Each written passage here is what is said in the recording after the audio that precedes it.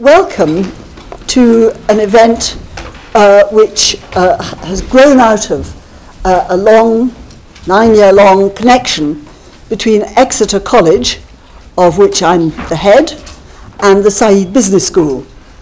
I came here 9 years ago, having been a journalist on The Economist magazine for most of my life, and was rather startled to find that Oxford colleges had really not a lot to do with the business school, which was clearly a place on an upward trajectory.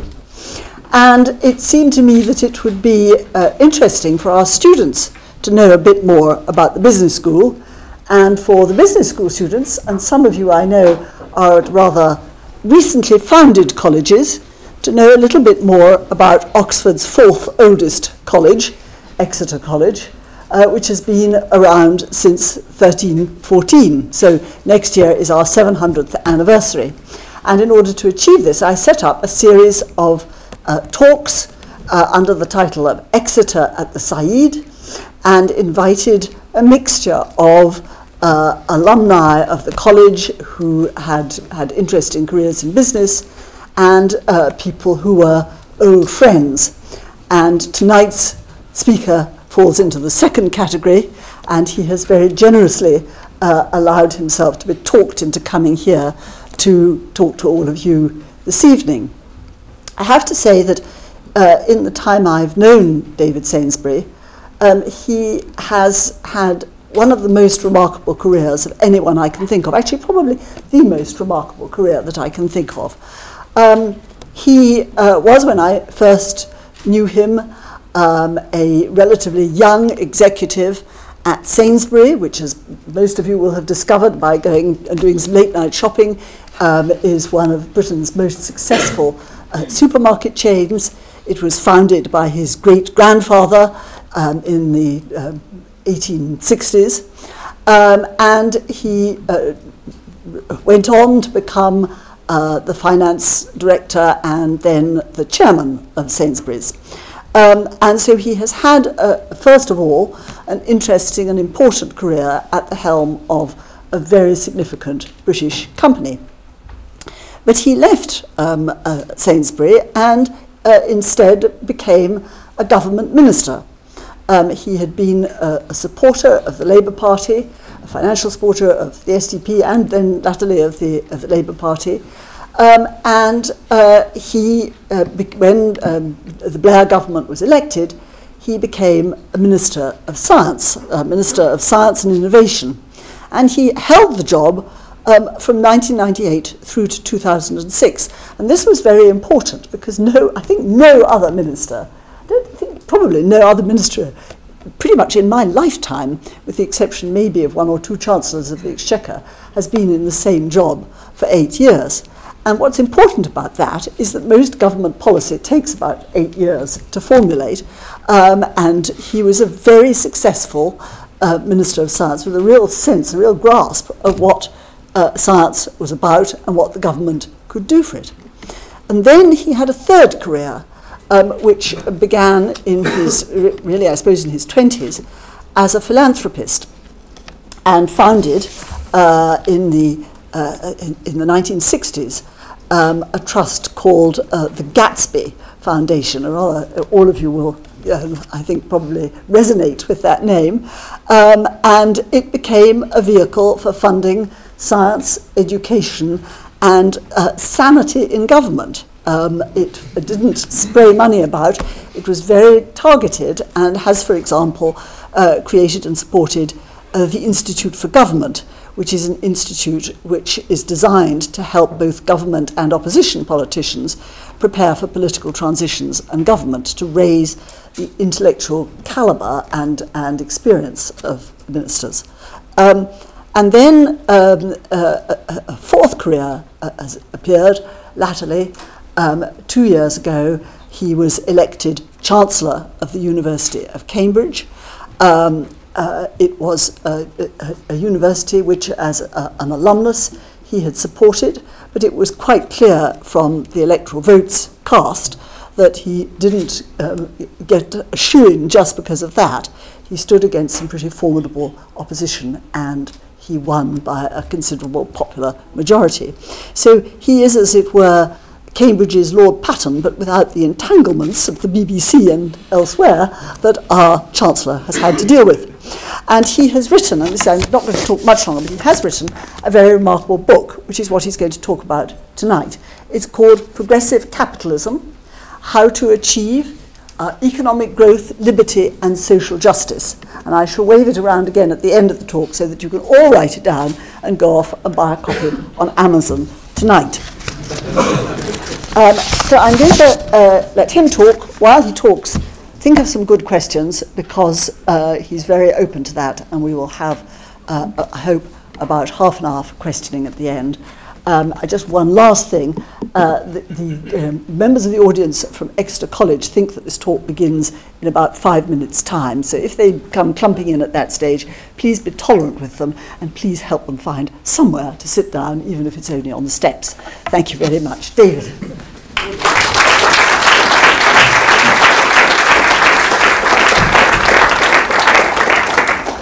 Thank you, Francis, for those words. I have to say there were two longer-serving ministers, but they were the Prime Minister. Well, there were three, actually. There was the Prime Minister, the Chancellor of Exeter, and another, I think, Minister of Agriculture, who shortly afterwards went to prison. But other than that, I was the longest-serving minister.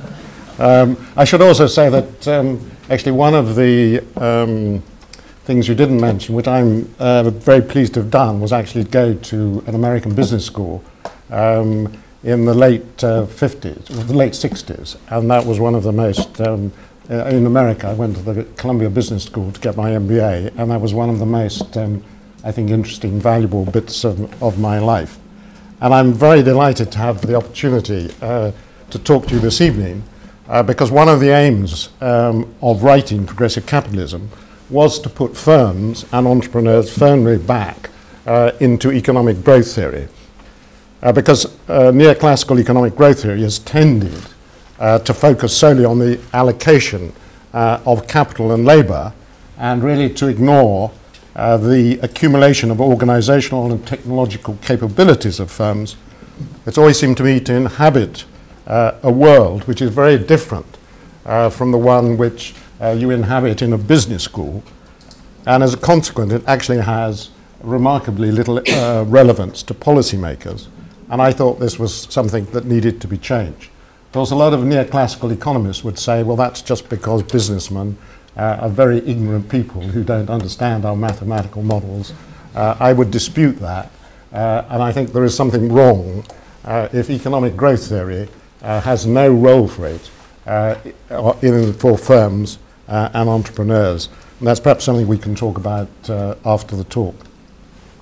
When I left the government in 2006, I believed, like pretty well everyone else, that the economy was doing well and the Labour government was doing a good job managing it. And it was, well, I think actually the first moment that I realised things were not going well was I came out of government in November 2006, and then I had to wait for 3 or 4 months before I could talk to any of the people who handled my investments. This was on the theory that, of course, we were, you know, being in the DTI, one's hands on lots of enormously valuable information, which would enable you to make good stock, pick good stocks, and obviously that wasn't right. So I had to wait 3 or 4 months, and then I sat down with the people who helped me on investments. And at that moment, they said, look, we're quite worried about what's going on. We think the investment management world has kind of lost control of things. And they described various incidents. And then said, and of course, there's this thing called subprime mortgages on the horizon. And we're extremely worried. We think there might be a small further increase, and then there will be a crash. And I remember at the time thinking, you know, do I read up Gordon and Alistair and say, look, it's not quite what you keep telling everyone in government. And then I thought, no, look, you're getting overexcited at coming out of government, and I didn't do it. I wonder if actually at that point I rang up and said, look, You just ought to get in contact with what's happening. But that was the first intimation. But it was only really with the financial crash of 2008 that I began to really think whether these neoliberal kind of principles, which we had all been operating on with greater or less enthusiasm, the neoliberal view of the world was correct. As governments across the world frantically sought to save their financial systems, it seemed to me it was no longer possible to argue that markets were self-regulating and self-correcting. And it seemed to me, and there was no role for the state. I mean, we'd basically been operating on a principle that markets self-correcting, self-regulating, and there really was no role for the state in the economy. And it seemed to me at this point, you couldn't go on maintaining that view, and we needed a new political economy on the left particularly, and in my book, Progressive Capitalism, I've tried to set one out. I think the first point that needs to be made about progressive capitalism, it's based on a very firm belief in capitalism, which I think can be defined by two very simple features. First of all, it's an economic system where most of the assets are privately owned. That is, we believe, if you believe in capitalism, you believe that productive assets are best held by individuals because they are the people who will make certain they're used to best effect. And second, you believe it's an economic system where production is guided and income is distributed largely through the operation of markets. And those are two principles I strongly believe in, and they are what distinguishes really capitalism from either a feudal system which went before this, or indeed a planned economy such as Russia used to have. But as well as these principles of capitalism, I think progressive capitalism really incorporates three defining beliefs of progressive thinking. They are, first of all, the crucial role of institutions. Secondly, the need for the state to be involved in the design of institutions in order to resolve conflicting interests and provide public goods. And the use of social justice, defined as fairness, as an important measure of a country's economic performance. Let me say a little bit more about these three defining beliefs of progressive thinking. I think it's been a great mistake of neoclassical economists not to see capitalism as a socio-economic system. To see it simply in terms of economic forces, I think is to have too narrow a view of capitalism. And it means, of course, right from the start, that you ignore a great deal of the empirical studies about economic growth, because those will show, the empirical studies will show, that four kinds of institutions, have a major impact on the performance of firms and therefore on the performance of a country. I think you have to go back and put firms firmly at the centre of economic growth theory, and then you can start looking at what are the crucial issues, which is what are the institutions which affect the performance of companies. The four institutions which I think affect the performance of companies are the institutions which underpin financial and labour markets, the institutions which underpin the governance of firms, a country's education and training system, and its national system of innovation. The national system of innovation being defined as that network of institutions in the public and private sector whose activities and interventions initiate, import, modify and diffuse new technologies. For example, if you take the performance of a company, it's very affected by the way that it's governed. Whether or not it takes a long-term view of investment or focuses solely on short-term profits, and whether it's prepared to put resources into training young people depends on how it's governed and its relationship with shareholders. And in spite of the Cadbury report and the many reports it spawned, I think that at the moment the governance system in the UK is not working well, and I would give two examples of that. The first is the payment to executives, which seems to me way out of control, and certainly the very short-term approach which is now taken by many companies. The idea of the rewards for executives being based on shareholder value, in theory, is a very attractive idea. But of course, what no one ever worked out, and which is now quite clear, is that of course it's a system which can be abused to a great extent. And what I think we've seen in recent years is huge increases to executives which are in no way related to the underlying performance of the companies. Again, that's something we can talk about. I think also, because in many cases these various bonus schemes and so on were related to return on equity, they have actually had a very bad effect on actually the way that executives look at the long-term performance of their company. You will, I'm sure, as in the business school, appreciate that you can have a situation, and it's, I think, the situation we've got now, where companies, executives are focused on the return on equity, because that's what their bonuses are linked to. And of course, in those circumstances, if you have spare cash, you may say, actually it's better in terms of our rewards to put that money into buyback of shares rather than into long-term investment, because the quickest way to get your return on equity up is actually to lower the amount of equity.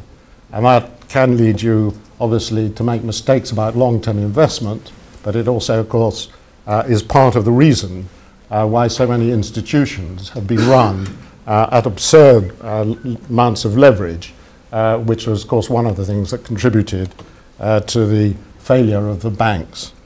We shouldn't be talking about whether we have 3 or 4% equity in banks. We should be talking about whether it's 15 or 20%. So those two examples where an institution, that is the system of reward for executives, has a major impact on their performance. The second defining belief of progressive thinking is that the state has to be involved in the design and reform of a country's institutions. Institutions do not evolve spontaneously, as neoliberals believe, and the state has to be involved because in the case of institutions which underpin labour and financial markets and corporate governance, it has to resolve conflicting interests of participants. And in the case of a country's education and training system and its national system of innovation, they are public goods which largely have to be provided by the state. If you take the case of if you take the case of, for example, corporate governance again, one of the big issues here, of course, is the relationship between investors and companies. One of the last things I had to do as a minister, I was the DTI minister in the House of Lords, which meant I had to deal with all the issues that DTI dealt with. And one of the last things I had to do, which was probably the cause I got out of government, was to take the 2006 company bill through the House of Lords. Of course, be my luck, that was the biggest bill ever to go through Parliament. Most bills have about 70, 80 clauses. The company bill 2006 had 800 clauses to start with, and by the time we had finished and consolidated some more legislation, it had 1,400 clauses. And the way these things work is you go through them one by one, debating them. And it took us 72 hours to debate this. And I have to tell you, it is not the most exciting thing you've ever debated in your life.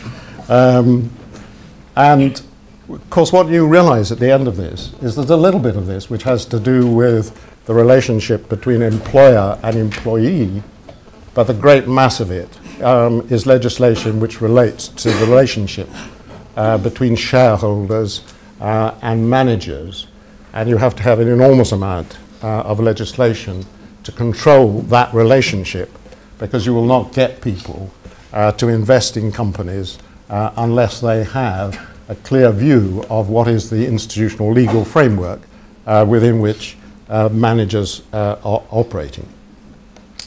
So those are the first two things, but I think at this point it's important to realize that the role of the state that I've been describing is essentially an enabling role or a market supporting one.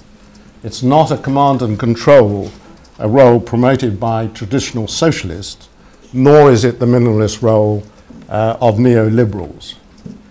Progressive capitalism is not about looking back nostalgically either to clause 4, socialism, or to neoliberalism.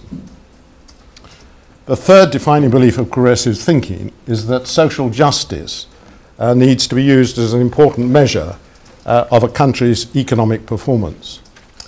You'll find neoliberals will always assess economic performance in terms of economic growth and freedom. But I think if you're concerned with the well-being of society, it's not possible to argue, for example, that a wealthy society with most of the wealth held in the top 1% of that society is better than a slightly less wealthy society with wealth more evenly distributed. It's simply not possible to say the first is obviously a better society than the second.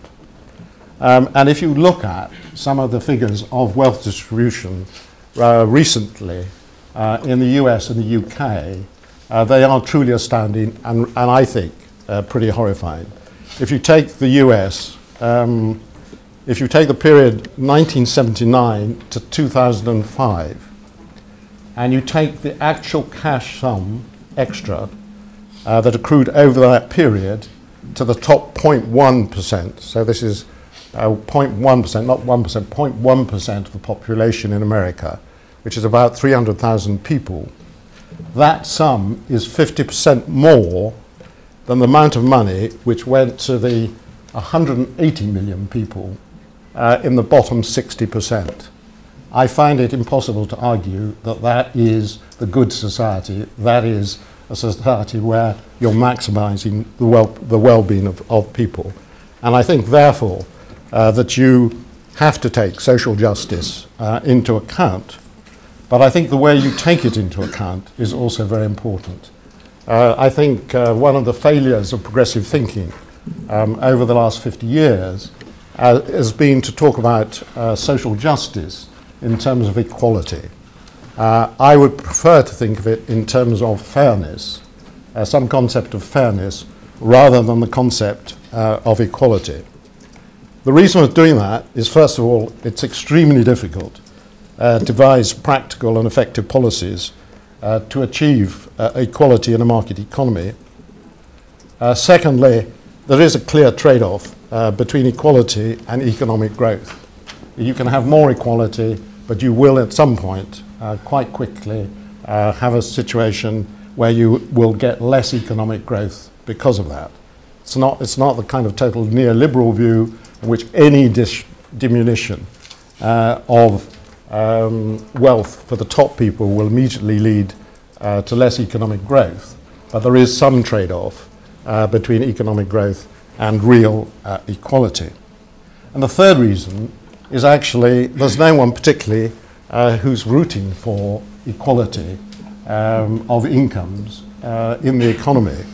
It's not even very popular. In fact, it's not popular at all with many poor people.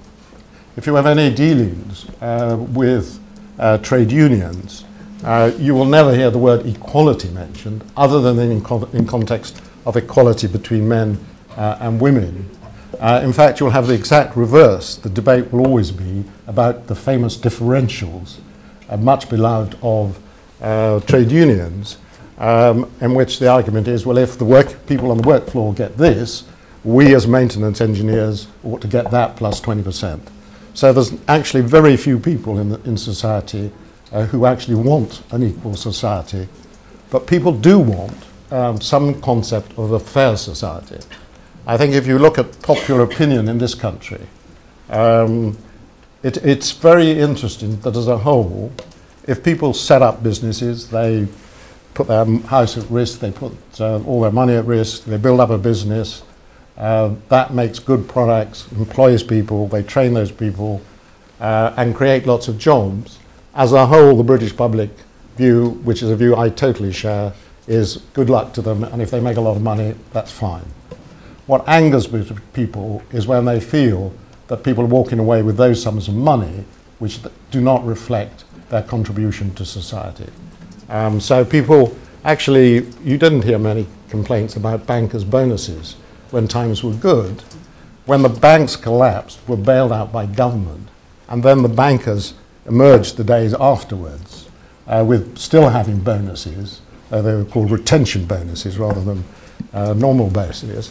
Or when executives utterly fail to run a business and then walk away with huge rewards, the average person is pretty angered by that because they say that's not, in a sense, fair. And I have to say, I'm pretty sympathetic to that view also. I think fairness also focuses attention on the major causes of inequality in recent years, which is the predistribution of wealth, the way that the market distributes its rewards in the first place. The extraordinary wealth that we've seen in the top 1% in countries like the USA and the UK is in fact largely due to two groups of people. That top 1% is almost entirely populated by two groups of people. One is chief executives, and we've heard that their rewards are not wholly, in a sense, fair. And the other is, of course, people who worked in the investment markets. And there, I think, actually, there's two other little groups. One is by and large, opera singers and a few artists, who, if you're an opera singer, of course, and you're the best opera singer, you can command incredible rewards across the world, because you make a record, it sells across the world, CD, and it's sold across the world. If you're number 3 opera singer, of course, it doesn't really apply, but the top opera singers, there are a few opera singers, and then, of course, inevitably there are a few lawyers whose job it is to make certain that the other 1% of the population does not pay tax on its money. But that 1% is populated by that group of people. So you'll find that, for example, the average pay of the chief executive of Britain's FTSE 100 companies, for example, their salaries grew by 11% in real terms between 1999 and 2006. That compares with 1.4 for the rest of the population. I don't think that reflects their performance. It reflects the way that various bonus schemes and so on and share options were being manipulated. If you turn to the other group, which is the investment management world, it's again, I think, a question of a large amount of money being essentially creamed off the markets by the financial executives, again, not a reflection necessarily of performance. For example, if you take the annual inflation-adjusted returns on UK pension funds between 2000 and 2009, it was in real terms 1.1%, which compares with 4 to 5% real return in the previous 40 years. So a really appalling result, and of course that had a huge impact on those pension funds, and indeed the pensions that people will get from them. Now you can say, well, of course, you have decades which are good for investment, and you have decades which are bad for investment, and of course it all depends when you start the 10-year period and so on. The fact is, though, that period, 2000-2009, was the period when the investment management community made the very biggest returns and paid itself huge bonuses.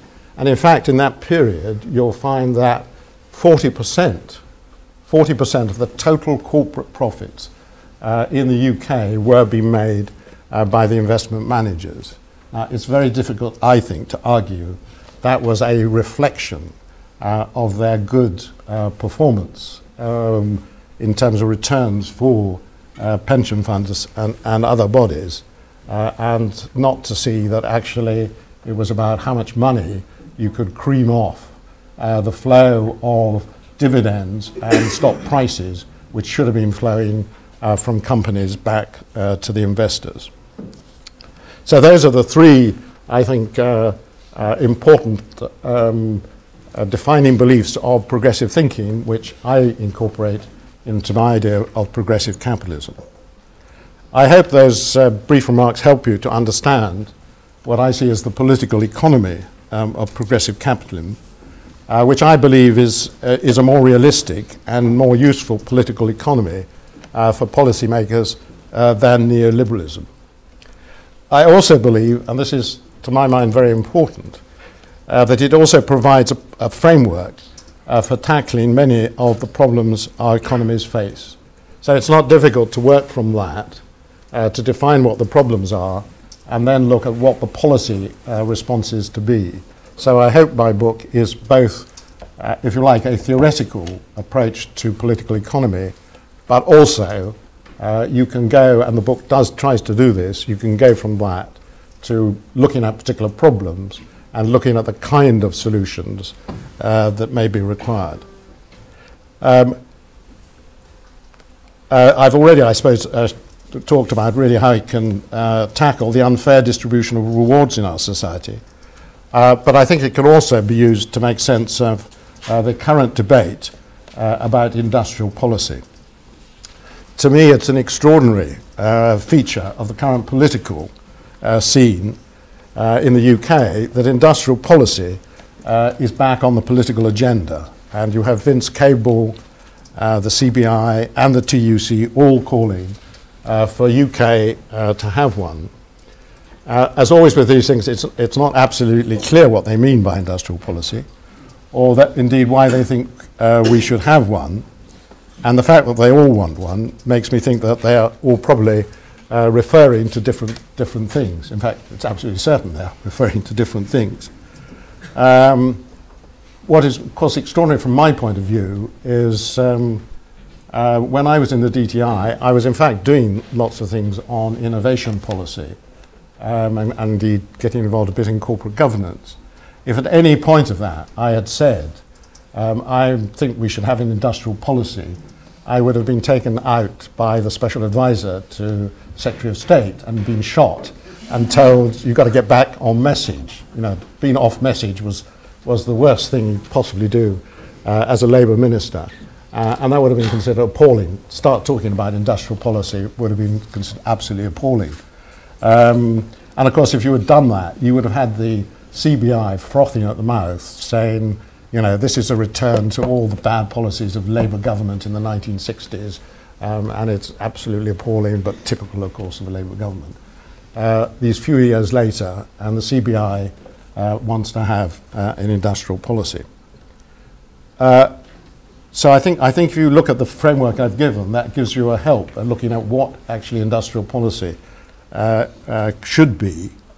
My own view is that if industrial policy means improving growth by reforming in a coordinated way the four sets of institutions I've mentioned, that is the institutions underpinning financial labour markets, corporate governance, the country's system of innovation, and its education and training system, then I think that is extremely valuable and should have the backing of business and trade unions. But if it involves protectionism and ministers and civil servants picking specific companies and products to support, or directing companies to alter their corporate strategies, it should be avoided like the plague. That is what we did in the 60s and 70s, and it was a huge mistake and caused endless problems, and you shouldn't get into that space at all. So, perhaps to say finally, I think neoliberals will always tell people that they have no choice but to submit to the harsh realities of an economic system which cannot be changed. I think it's the job of progressive politicians and policymakers to tell people that there is plenty of room for choice and that we can build a better society which combines economic growth, liberty and social justice if we have the will and the desire to do so. Thank you very much.